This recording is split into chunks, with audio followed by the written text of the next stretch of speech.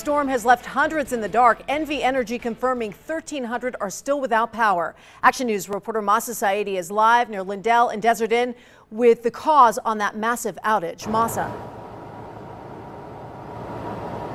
Trisha, there are multiple NV Energy crews here on the scene working to get that power back on. The cause of all of this, that pole caught fire. It is lit up. There are 2 utility workers there right now. It is charred and blackened at the top. It's been a very busy night for them, but not just for them, but for firefighters as well. The storm has caused a lot of problems. A woman trapped in a wash, seeking safety on a couch, surrounded by rushing water at Trop and Jones. Clark County firefighters strap her into a harness, cell phone video recording as they lead her to safety. Tonight, fall's first strong storm from Jones and DI to Flamingo and Valley View. Cars partially submerged as many areas got slammed with up to an inch of rain in as little as 30 minutes. See the curve.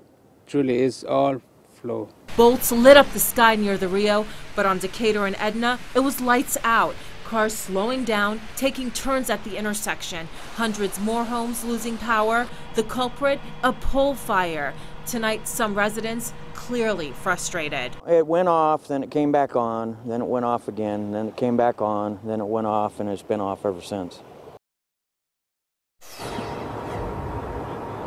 And some good news tonight. Crew workers here tell me they hope to have the power back on for most people by midnight. For now, we are live on Lindell. Masa Saidi, Channel 13 Action News. All right, Masa, thank you for the latest. And this kind of flash flooding can easily turn deadly. Remember, turn around, don't drown. It only takes a foot of water to wash your vehicle away.